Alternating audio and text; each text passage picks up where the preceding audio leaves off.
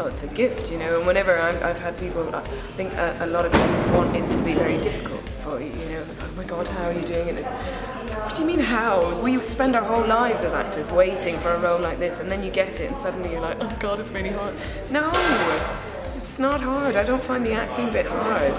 I mean, I'm gonna have to make sure I look after my body and everything, but that's what we do, and it's like being an athlete. You're not going to go and run a marathon without training, so I'm going to train in between. But the acting stuff, that's just joy. That's just joyful. I'm not interested in making it difficult for myself. It's the other stuff about being an actress that's difficult.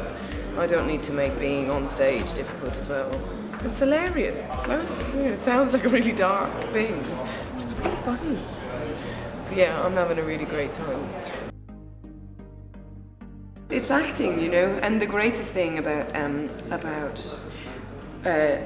playing that, like I have a thing now that I do where my eyes are completely blurred, so everyone is blurry on stage, and so you have to try and see everyone.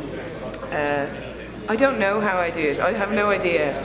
But I love doing it because there's a freedom to it that's fantastic. But the key to it is you're always trying to look sober. You know, that's what we do, which is the hilarity of getting drunk. You spend all the money that you have on getting drunk and getting high, if that's your choice, and then as soon as you are, you're trying to show everyone that you're not.